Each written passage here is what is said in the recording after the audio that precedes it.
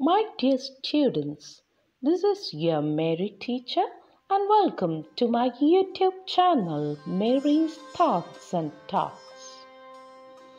I hope you already learned to write comparative review of poems which I taught you in my video Any Woman Part 2. Now take page number 17. Shall we start? We all like stories.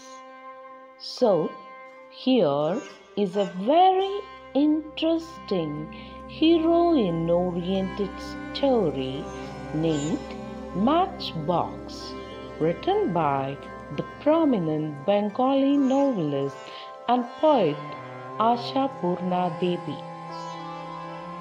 She has received many awards including Jnanpith and Padma Shri. This story, Matchbox, is translated to English by Prasenjit Gupta. നമുക്കെല്ലാവർക്കും കഥകൾ ഒരുപാട് ഇഷ്ടമാണ്. ഇന്ന് ഞാൻ നിങ്ങളോട് പറയാൻ പോകുന്ന കഥ ഒരു സിനിമ കാണുന്നത് പോലെ നിങ്ങൾക്ക് വളരെ താല്പര്യത്തോടു കൂടി കേട്ടിരിക്കാവുന്ന നായികാ പ്രാധാന്യമുള്ള ഒരു കഥയാണ്. കഥയുടെ പേരാണ് മാച്ച് ബോക്സ്. ഈ കഥ എഴുതിയത് പ്രമുഖയായ ബംഗാളി നോവലിസ്റ്റും കവയത്രിയുമായ ആശാപൂർണ ദേബിയാണ്. അവർക്ക് ഒരുപാട് ബഹുമതികൾ ലഭിച്ചിട്ടുണ്ട്. ജ്ഞാനപീഠ പുരസ്കാരവും പത്മശ്രീയും അവർക്ക് ലഭിച്ചിട്ടുണ്ട്. മാച്ച് ബോക്സ് എന്ന ഈ കഥ ഇംഗ്ലീഷിലേക്ക് തർജ്ജമ ചെയ്തത് പ്രസൻജിത്ത് ഗുപ്ത എന്ന എഴുത്തുകാരനാണ്. The story begins with a question asked by the writer. Why women are compared to matchboxes? And the answer is also given by the writer herself.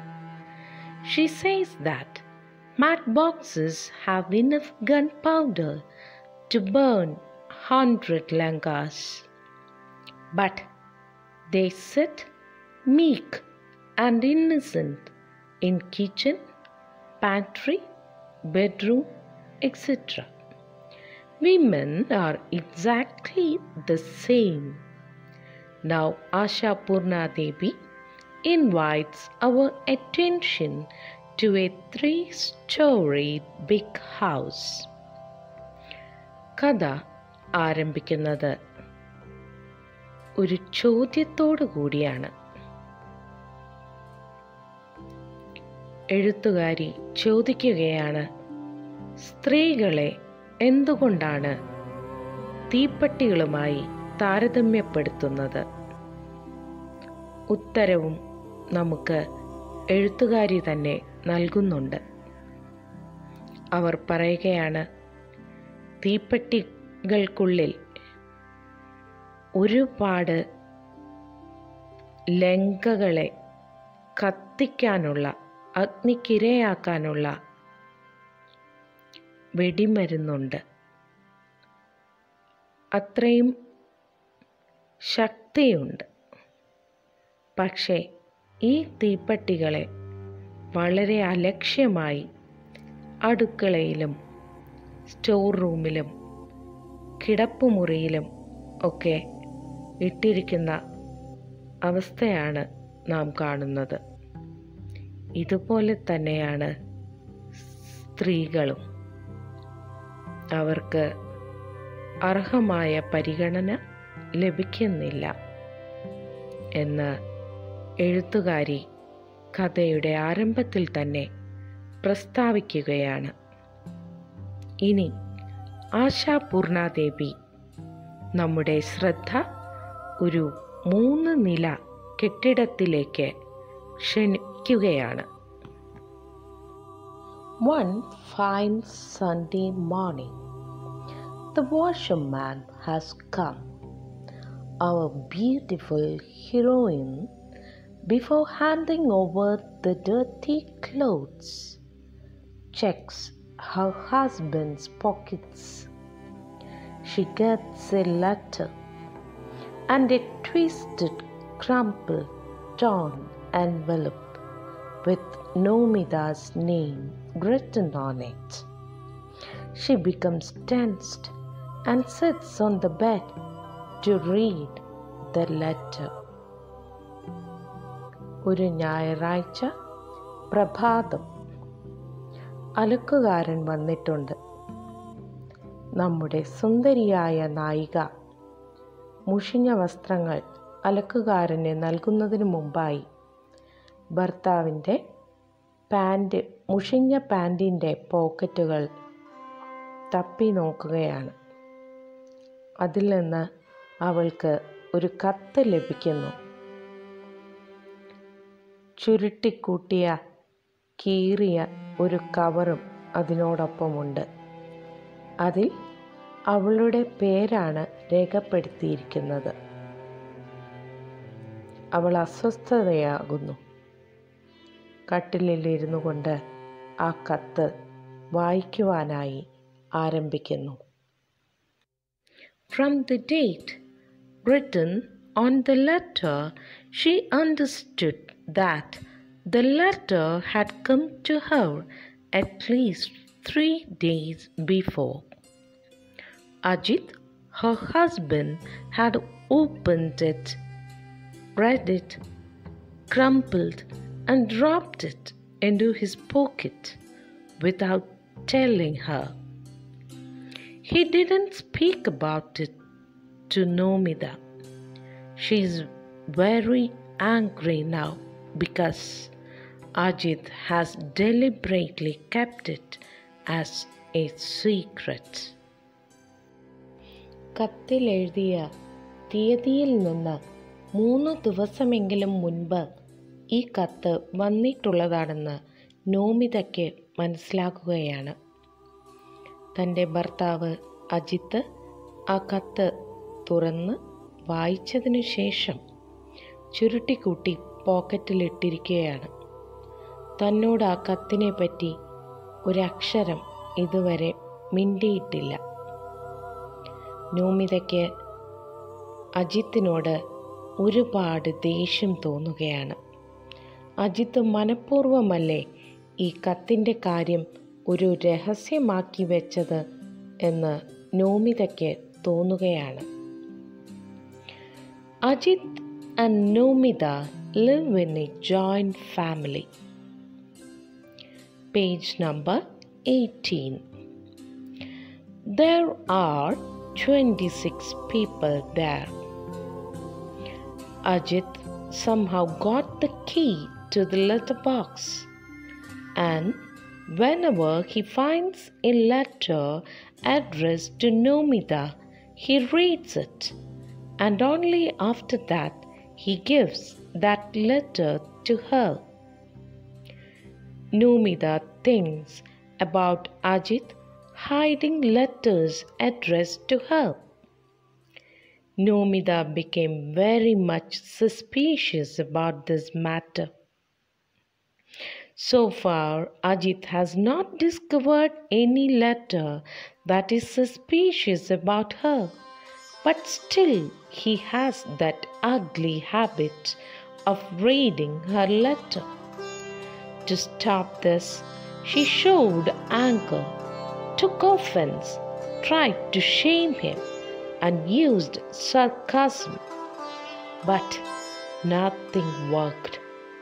He laughed it away and even scolded her. അജിത്തും നോമിതയും ഒരു കൂട്ടുകുടുംബത്തിലാണ് താമസിക്കുന്നത്. അവിടെ 26 അംഗങ്ങളുണ്ട്. അജിത്ത് എഴുത്തുപെട്ടിയുടെ താക്കോൽ എങ്ങനെയോ കരസ്ഥമാക്കുകയാണ്. നോമിതയ്ക്കുള്ള കത്ത് കണ്ടെത്തിയാൽ അജിത്ത് അത് വായിക്കുകയും അതിനുശേഷം മാത്രമേ നോമിതയ്ക്ക് ആ കത്ത് നൽകുകയും ചെയ്യുന്നുള്ളൂ. നോമിതയ്ക്ക് തോന്നുകയാണ് അജിത്ത് ഒരു പക്ഷേ ചിലപ്പോൾ ചില കത്തുകളൊക്കെ തന്നെ കാണിക്കാതെ ഒളിപ്പിച്ച് വെച്ചിട്ടുണ്ടായിരിക്കുമെന്ന്. നോമിതയ്ക്ക് ഇക്കാര്യത്തിൽ വളരെയധികം സംശയം തോന്നുകയാണ്. ഇതുവരെ തന്നെക്കുറിച്ച് സംശയം ജനിപ്പിക്കത്തക്ക രീതിയിൽ അജിത്തിന് ഒരു കത്ത് പോലും ലഭിച്ചിട്ടില്ല എന്നുള്ളത് അവൾക്ക് ഉറപ്പാണ്.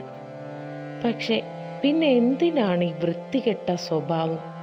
തനിക്ക് വന്ന കത്തുകളൊക്കെ അജിത്ത് വായിക്കുന്ന ഈ രീതി, ഇത് നിർത്തുന്നതിന് വേണ്ടി അവൾ അജിത്തിനോട് ഒരുപാട് ദേഷ്യം പ്രകടിപ്പിക്കുകയും എതിർക്കുകയും കളിയാക്കുകയും പുച്ഛിക്കുകയും ഒക്കെ ചെയ്തു. പക്ഷെ ഒന്നും ഫലം കണ്ടില്ല. അജിത്താണെങ്കിലോ എല്ലാം ചിരിച്ചു തള്ളി. ചിലപ്പോൾ അവളെ വഴക്ക് പറഞ്ഞ് അടക്കി നിർത്താനായി ശ്രമിക്കുകയും ചെയ്തു. She sits and reads the letter from her mother. The letter is full of complaints. The ceiling of her room is cracked and the rainwater falls in. If it is not repaired, she will die crushed under the weight of a collapsed roof. But she is sure that her daughter and son-in-law will send her money. According to her, her daughter is a queen and her son-in-law is high-minded and large-hearted, etc., etc. Nomita തൻ്റെ അമ്മയുടെ ആ കത്ത് വായിക്കാനായിട്ട് ആരംഭിക്കുകയാണ്. കത്തിൽ മുഴുവൻ പരിഭവങ്ങളാണ്. വീടിൻ്റെ മേൽക്കുര വിണ്ടിരിക്കുന്നു. മഴവെള്ളം ചോർന്നൊലിക്കുകയാണ്. അത് റിപ്പയർ ചെയ്തില്ലെങ്കിൽ മേൽക്കുര തന്നെ ഇടിഞ്ഞു വീണ് താൻ മരിക്കും. പക്ഷെ തൻ്റെ മകള് ഒരു രാജ്ഞിയാണ്. രാജ്ഞിയെ പോലെയാണല്ലോ അവിടെ കഴിയുന്നത്. മരുമകനാണെങ്കിലോ വിശാല മനസ്കനാണ്. തനിക്ക് ഉറപ്പുണ്ട് എന്തായാലും പണം തനിക്ക് അയച്ചു തരുമെന്ന്. ഇത്തരത്തിൽ അമ്മയുടെ പരാതികളും പരിഭവങ്ങളും കത്തിലുടനീളം നീളുകയാണ്. Nomida's mother is a widow. She was successful in getting Nomida married to a rich family because of her beauty. Nomida's mother is clever enough to take advantage of every opportunity to get money from her son-in-law. So, whenever Ajit sees her letter, he knows very well that it is for money. So he always says, "Why read the letter? I will go and fill out a money order form." നോമിതയുടെ അമ്മ ഒരു വിധവയാണ്. പക്ഷേ തൻ്റെ മകളെ ഒരു സമ്പന്ന കുടുംബത്തിലേക്ക് വിവാഹം ചെയ്തയക്കുന്നതിൽ അവർ വിജയിച്ചിരിക്കുകയാണ്. തൻ്റെ മകള് അതിസുന്ദരിയായതുകൊണ്ട് തന്നെ അവളെ ഒരു സമ്പന്ന കുടുംബത്തിലേക്ക് പറഞ്ഞയക്കാനായിട്ട് അവർക്ക് സാധിച്ചു. അവരാണെങ്കിലോ മരുമകനിൽ നിന്ന് പണം ലഭിക്കുന്നതിനുള്ള ഒരവസരവും പാഴാക്കാറില്ല. അതുകൊണ്ട് തന്നെ അജിത്തിന് അവരുടെ കത്തുകൾ കണ്ടാൽ തന്നെ തീർച്ചയാക്കാം അത് പണത്തിന് വേണ്ടിയുള്ളതാണെന്നുകൊണ്ട്. കത്തുകൾ കാണുമ്പോഴേക്കും അജിത്ത് പറയും, എന്തിനാണ് ഈ കത്തുകളൊക്കെ വായിക്കുന്നത്? ഞാൻ പോയി മണി ഓർഡർ ഫില്ല് ചെയ്ത് പണം അയച്ചാൽ പോരെ.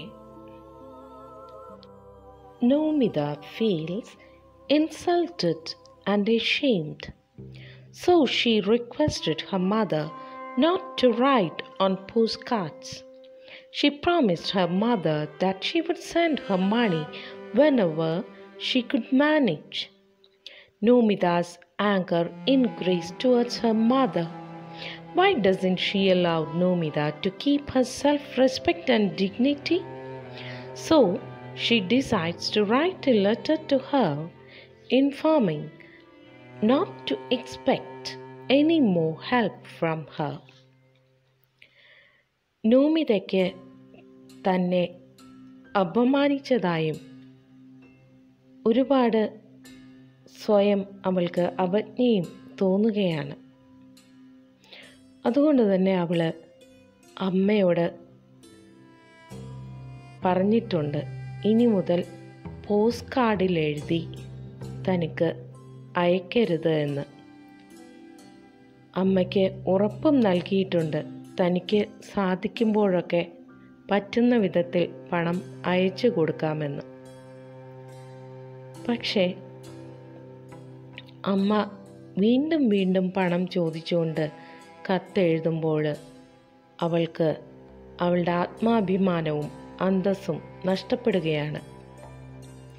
ഇനി കൂടുതലായി തന്നിൽ നിന്നൊന്നും പ്രതീക്ഷിക്കരുത് എന്ന് പറഞ്ഞുകൊണ്ട് ഒരു കത്തെഴുതണമെന്ന് നോമിത തീരുമാനിക്കുകയാണ്. ഇങ്ങനെയൊക്കെ ചിന്തിച്ചിരിക്കുമ്പോൾ അജിത്ത് തൻ്റെ കുളി കഴിഞ്ഞ് മുറിയിലേക്ക് പ്രവേശിക്കുകയാണ്. So dear friends, listen to my next video, Matchbox Part 2, for the climax and the dramatic end of this interesting story. If you want more +2 classes, don't forget to subscribe my YouTube channel, Mary's Thoughts and Talks. Thank you.